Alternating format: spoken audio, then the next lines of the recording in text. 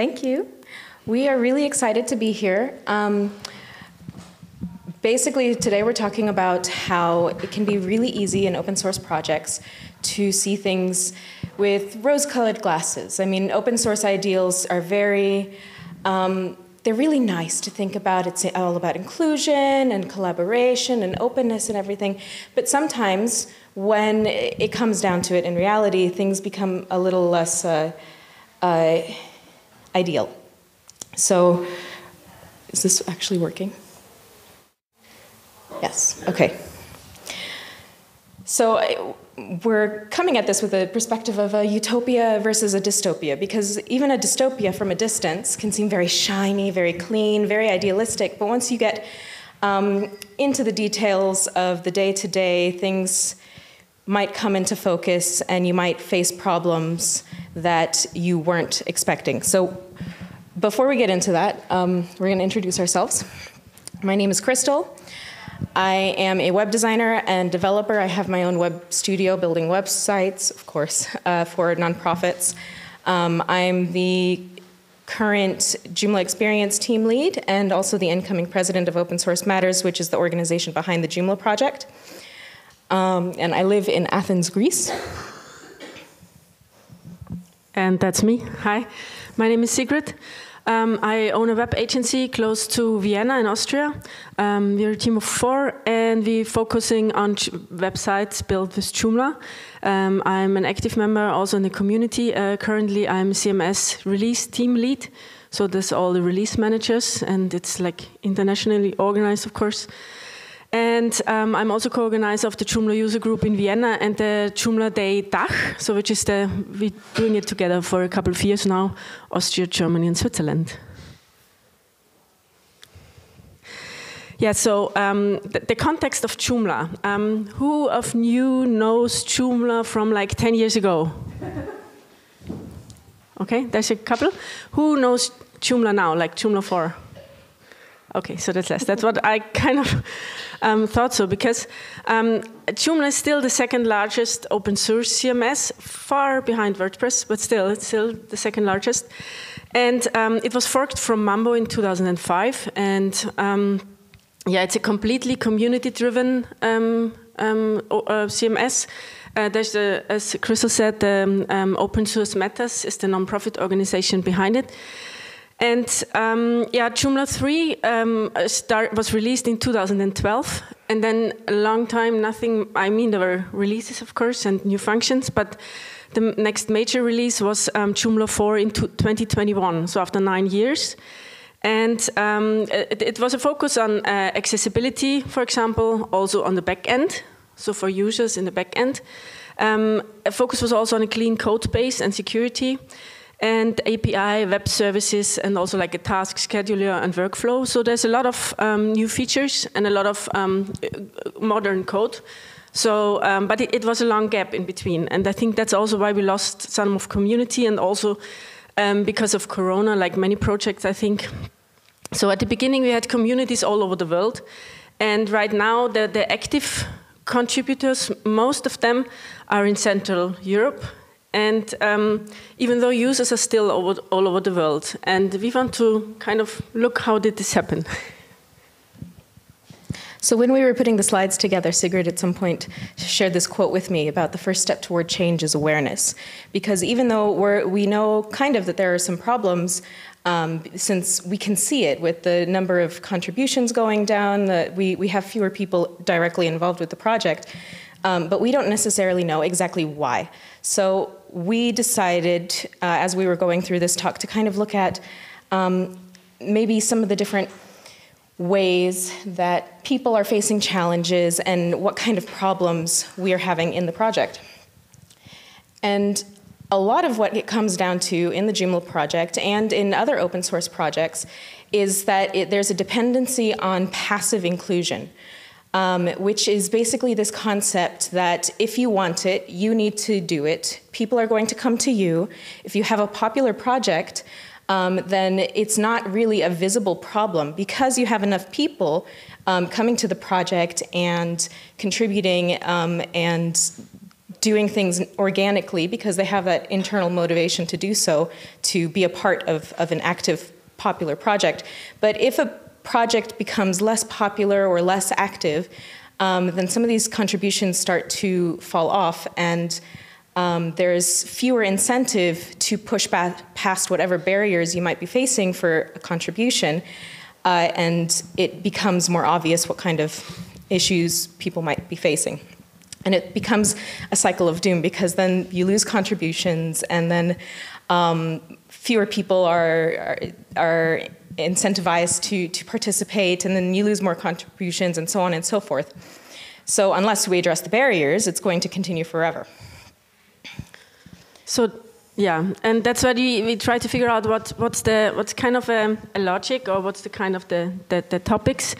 And contributors, they face different kind of barriers and challenges. And we think generally they fall into these categories. One is accessibility. Joomla has a strong focus on accessibility for users and for people building websites and writing text.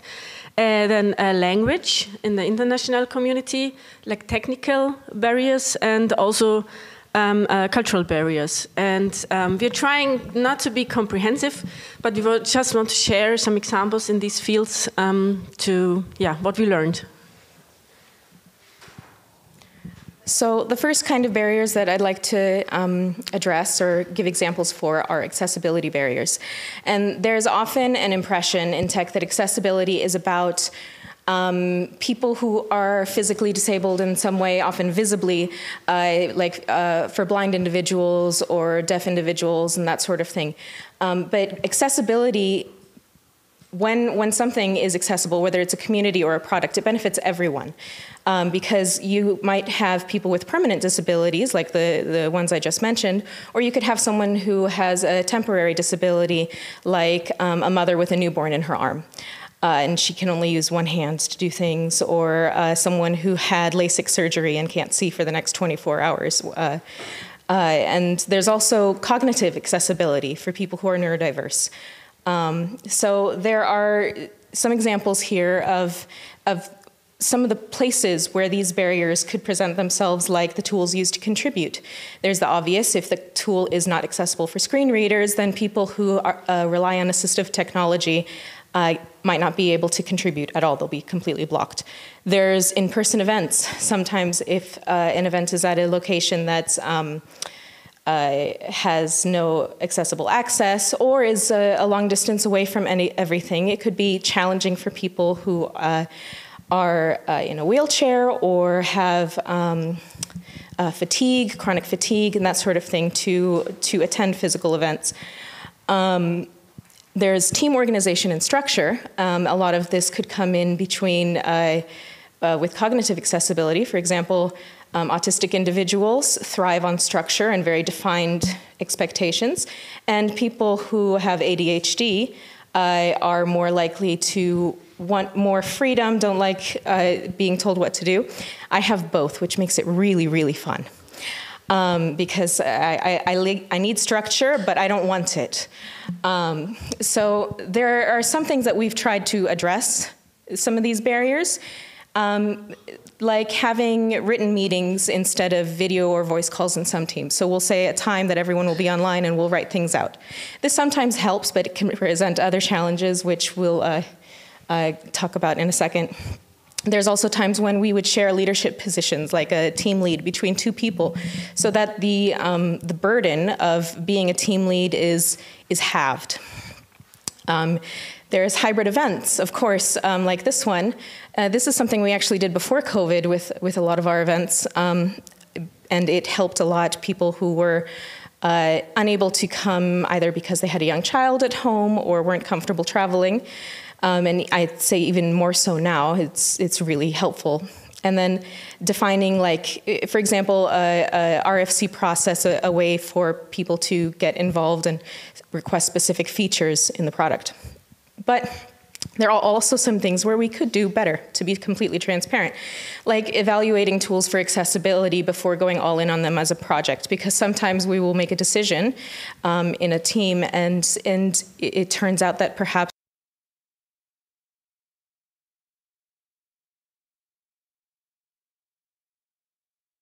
And so encouraging a culture of accessibility is not just for the product, but it's also for contributors. It's also to make sure that people can access the community and participate fully, not just at the fringes.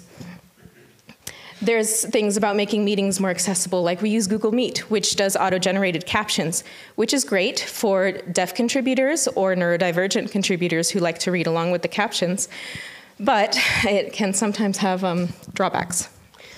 Which brings us to the language barriers. I have a quote there on the side. When we were preparing the, maybe it's from last year, right? Yeah. When we were preparing the meeting, we said, okay, if I turn on in Google Meets the captions, Google is trying to translate. Most of the times it works quite well, but it never understands Joomla. So our main product is, it's in this time it was Tamlet, even did get the T-shirt this year. So GSOC, it's underneath written Joomla, even didn't get GSOC this year. So GSOC is Google Summer of Code, and Joomla is Tamlet. So if you kind of have to know the vocabulary for Google Captions, and sometimes it gets really funny.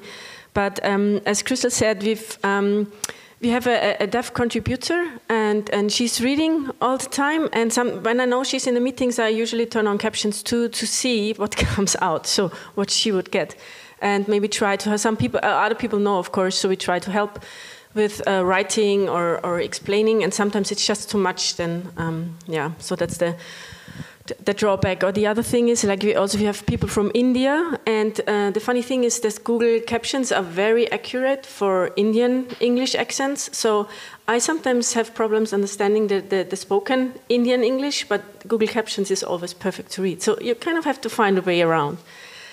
And so the automatic translation is nice to know, but it's good to have like a common vocabulary. And one time we really tried, we were sitting in the meeting, and we were really trying to pronounce the Joomla default template is called Cassiopeia, and it's also almost impossible to get that translated right.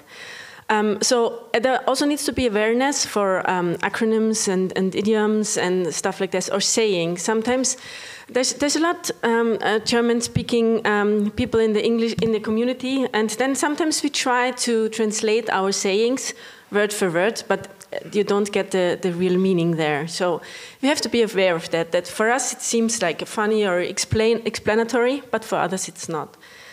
So and also like automatic translation tools, they often bring also misunderstandings. Because if you don't know that somebody else used like DeepL or Google Translate or whatever, so you throw in your own language and something else comes out, and you just post it into a channel, you're not sure if it's the right intention still. So, there was also the idea to make it visible that it's automatically, or that it was a translation tool that used this part. So currently we are discussing if we'll use our own communities on Mattermost. So we were discussing if we would make that visible there, that this part was translated automatically to create awareness again and to help prevent misunderstandings. Yes, so that brings us to the next part. Cultural. So yesterday Ahmed did a wonderful job about presenting challenges of contributing to open source in developing countries. And so it's important to keep in mind also when you have an international open source organization that people are contributing from all over the world, from all kinds of different cultural contexts. Intercultural communication, it goes beyond just translation because your cultural background affects how you speak and how you communicate with people. So there's places where there could be misunderstandings just because of communication styles. Some cultures communicate very directly, very blunt and straightforward, and that's the most effective way to communicate. And it's not rude, but it's normal. Other cultures find that extremely offensive, and tell me, well, you think I'm stupid. So there's a certain amount of awareness that you need to encourage in your community, that when people are contributing from all over the world, that the communication styles, depending on the culture, could be different. There's also the religious or cultural calendars when you have release schedules or events, because with events it's a little bit more obvious. You know, you don't want to schedule an event on a major holiday for any kind of religion.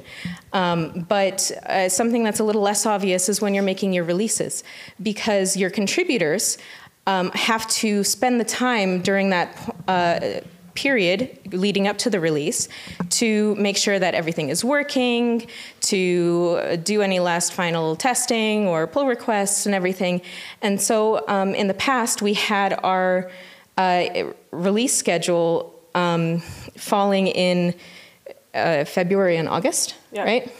Which fell in the middle of major holidays for some people, or in August, like everyone is trying to have vacation with their families, and you don't really want to intrude on that because work-life balance is important, and even if we're all volunteering our time, it's still work. It's not like I'm spending time with my family while I'm contributing to Joomla. So one of the things that we did to remove that barrier is shifting our whole release schedule to April and October, which we don't think, from what we have seen, has any conflicts, but of course, if someone tells us, then we'll have to see. But so far, so good. But there are things also where we could do better. Like with conflict resolution, it can be challenging sometimes. We could also do better including communities outside of Central Europe, because everyone, we used to have communities, very vibrant participation from different African countries, from South America, and a huge community in Australia. But because of COVID and because of this passive inclusion kind of mindset that we had up until now, these communities kind of splintered off, and they're not really, they're still possibly active in their local regions, but aren't necessarily contributing as much or as actively to the main project. And so we're hoping to improve that and to improve our conflict resolution practices to make things more clear and help our contributors get along better even when everyone's coming from different cultural perspectives, and just have an assumption of good faith and also accept the impact of what you're saying for people. Yeah, which brings us to the technical barriers. And I have another quote there that's quite, developers will understand. It's git commit -m removed echo and die statements lols. So that kind of, if you don't understand that, that's fine. It's a joke. It's a joke. I'm not a git commit. That's if you push code to, for example, GitHub, like to versioning, you would send it with commit, and the -m means with a message, and then you have the message, and at the end, the -42, it's just because it's 42, but it's usually the issue number. And in between, that's it's just a joke, just to show. So, for PHP code like echo and die, for example, for debugging, you use that a lot, or if you want to print some text, for example. So developers would find that funny, but other people would just have question marks. So that's one part of the technical barriers. I'm starting with the level of tech skills here. But also another part of the technical barriers is bandwidth still. So if people in some countries, they in meetings, sometimes we try to have at least the videos at the beginning, and then we turn on the cameras to save bandwidth. Even if you think in some countries where you have good internet connection usually, but for other countries it might still be a problem. So, but we try to have at least at the end or at the beginning to have the videos on, and in meetings, smaller meetings, like my team, we try to have the videos so we can see each other. Otherwise, you're just talking to walls. But it helps still if you turn off videos to have more people contribute and get the real time thing.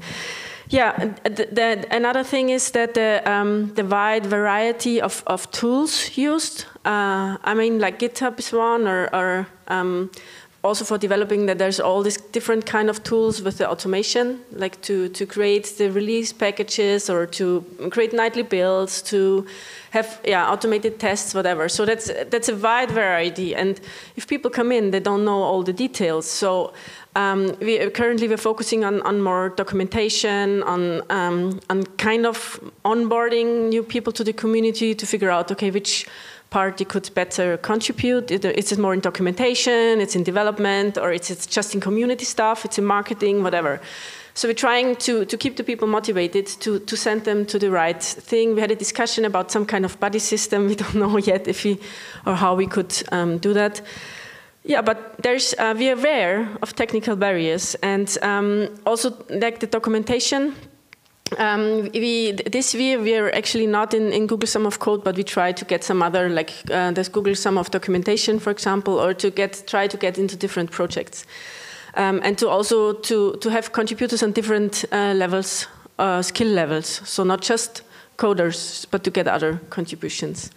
Yeah, and sometimes we think all the people have the modern devices, but they don't. Or different screen sizes. Not everybody has a huge or two screens, or don't want one or two screens, for example. So there's things we could do better, and like the onboarding still. And but I think the main focus is to be aware still. If people forget about it, to make them aware again that it's not the technical barriers are still there, but maybe not for people in the Central European area. So you may have noticed that when we're going through these four different barriers, that there's some overlap. There's overlap here, but things that could affect accessibility, like plain language, also help with multilingual contributors. Things that are technical barriers, like the different screen sizes and stuff, could affect people who have increased the font size on their devices or something. So there's a lot of overlap, but a lot of them are also caused by systemic barriers. And these are the hardest ones to find because they're so deeply embedded in your either your community or in the culture where you're from, or in the country, the government. So these are the hardest to identify and also the hardest to mitigate. So a systematic barrier is a barrier embedded in the social or administrative structures of an organization, which could include the physical accessibility, the organizational policies, the practices and decision-making processes, or even the culture. So it goes deep. And this is where the dystopian part comes in, because you don't necessarily see it until you've seen it from the outside, what kind of challenges people might be facing. So there are things like really more obvious barriers, like time zone differences. It's really hard to arrange a meeting between like someone in the UK and someone in Australia because there's almost no overlap of working hours. Someone has to give up some time in the middle of the night in order to actually meet live, even if you don't have a video call or something. There are things like understanding your own privilege in order to even contribute, because especially for open source communities that are maintained by volunteers, not everyone has the time or the income to have just free time to spend on volunteering, or visa access to attend in-person events like this one.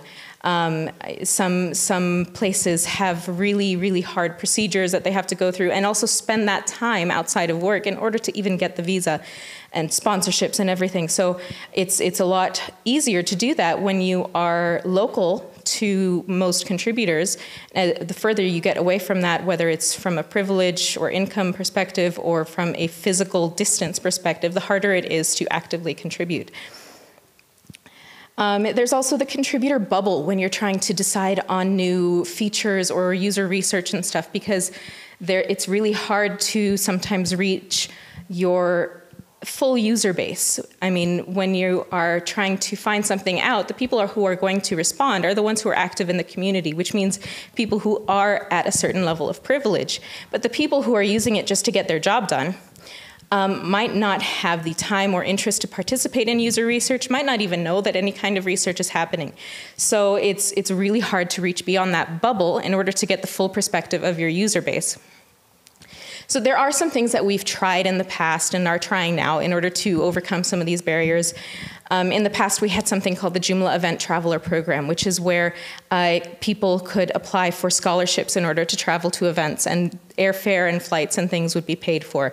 That's actually how I got involved in the Joomla community, because at the time I did not have a job that paid very well, and I was very new to the community, and I applied for the Joomla Event Traveler Program in order to attend an event in Prague, which I absolutely could not have gotten the airfare for at the time. And from that, I was able to get really involved as a volunteer and participate in everything. And there are also other people from around the world who have been able to do that. Unfortunately, that program is not, it's not active anymore, but hopefully in the future we will be able to bring it back again. There's also Joomla days that communities arrange around the world, which are community-led events, but it's hard to host an in-person event because it takes money. It takes money and it takes a space and it takes time to put it together. So one thing that we do is have a small sponsorship that we do for communities for just a small contribution. If you're hosting a Joomla Day anywhere in the world, that you can apply and get a little bit of funds to help put that event on. There's also the Joomla World Conference, which was our official main event every year, which hasn't been happening after COVID, but it moved to different locations around the world. So once it was in Mexico, in Vancouver, in Canada, in India, it's Rome, the last one. Rome.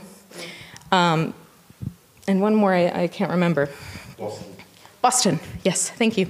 But it was sometimes cost prohibitive for people to attend because it was moving around all the time. But it was nice because people who were local, who might not otherwise be able to attend a Joomla event, were able to participate from those communities. But of course, there are things that we still could be doing better, like different Joomla days might need different levels of support. If there's a Joomla day that has a huge community and they have a lot of sponsors and everything, they might not need as much funds as a smaller Joomla day where people are less likely to sponsor or people can't put their own money in towards it. So right now we're doing across the board the same level of sponsorship, but it's not always the most fair thing to do. So that's something that possibly we could look at. And also we could do better at getting more participants for user research outside of our own bubble. And so we're looking at different ways to do that, because right now studies are shared on social media, and so they're seen by basically the same people every time. And so we're exploring some avenues to break that bubble.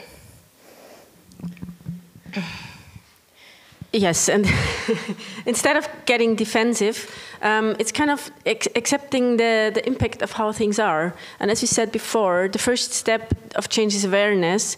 I think the second step is acceptance, to see, and then from there to get things done, to get ideas. But you only can start if you know what's going on and to accept it, and then you can go forward. So yes. Yeah, it's easy to say when you see some of these problems to say, oh, it's not, I haven't seen that. It's not part of our community. It's not something that actually affects people, but you might not know because it might not affect you as an individual. But chances are some of these barriers probably do affect some people in your community on one level or another. So accepting that possibly that something could be improved is really important in order to be actually more inclusive and start actively reaching out and including your contributors beyond just, well, if you'd like to get it done, just submit a PR. But there is no one right answer. It really depends on the makeup of your community, on your organization, sometimes even down to individual teams what kind of barriers people are facing and what might work best. Small steps add up over time, so don't try and aim for perfection, aim for progress. You don't have to wait until you have the perfect solution in order to make these small changes to help your community. Sometimes those small steps take work, so be ready to put in that work, but don't look too far into the perfection. Yeah, so I think that reaches to the end. Oh. So, do we have time for questions? Yeah. Okay. Are there any questions or any ideas? Yeah.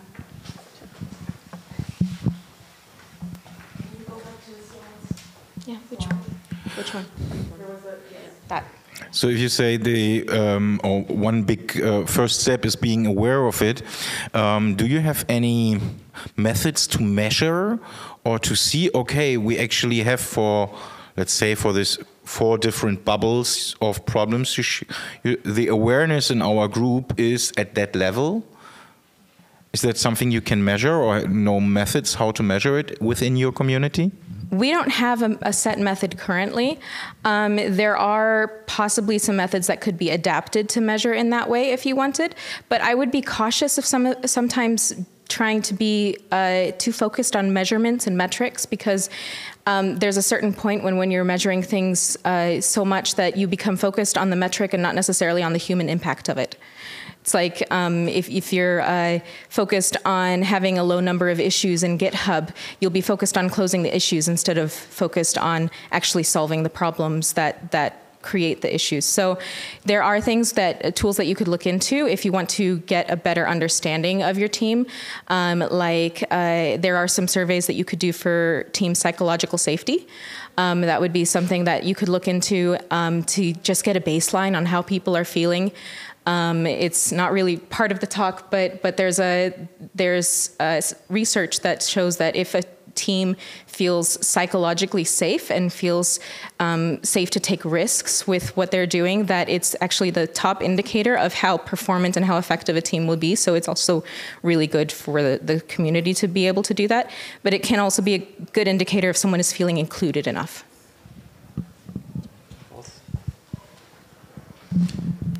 Thank you for the great talk. You showed a wide variety of things that need to be taken under advice. Many of them are very general, I think, to all communities, and maybe even just products in general and software. But trying to tie it back to where did you identify the significant pockets? I understand that metrics, maybe not hard metrics, but still, how do you weigh and understand, okay, this is where you put the effort? You'll always find an individual that has a problem with something, but you need to address the critical masses that created the churn in your community. How did you find these significant critical masses and address them? Okay. It depends on the team. So, for example, we have the Joomla accessibility team, and currently one of the team leaders is deaf. And so we know that in order for her team to be effective, we have to really focus on making sure that she is supported and included and not made to feel excluded because she's deaf. So we have done. It's that team in which we're doing the written meetings because it helps a lot in order to be able to actually see the messages. So it depends. It depends on the size of your organization, on the teams and everything.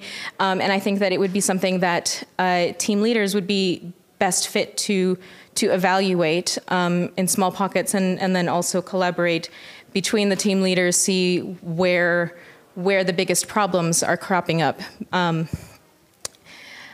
There's no one answer. Do you want to? No. That's what I just wanted to say. For us, it's also more like trying from our personal experience. So we didn't have any system that we would lay over and have a look. So for us, it's more, but that's why we are here, also to exchange with other communities, like how there's a good solution and how to find these points and how to solve them. So. How can we do better? Yes, how can we do better? So, if you have any ideas, just step up. Thanks a lot, Sigrid and Crystal. And we have no minutes left for a break, but you could have one anyway. But we can